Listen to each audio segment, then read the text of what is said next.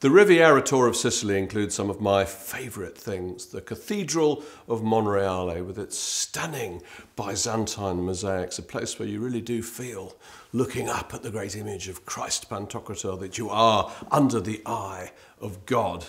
Then there's the Valley of the Temples, Agrigento, an astonishing array of ancient Greek temples.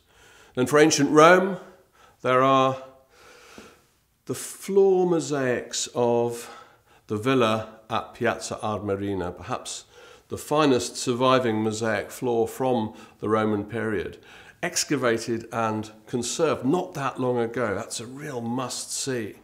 Syracuse is also on the itinerary, a chance to experience one of Caravaggio's most moving later pictures, the burial of St. Lucy.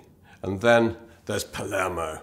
What a city! For me, going there is like, it's a reminder of what Italy was like 40 years ago when I first started visiting the country. Palermo has lost none of its rawness, its rough around the edgesness.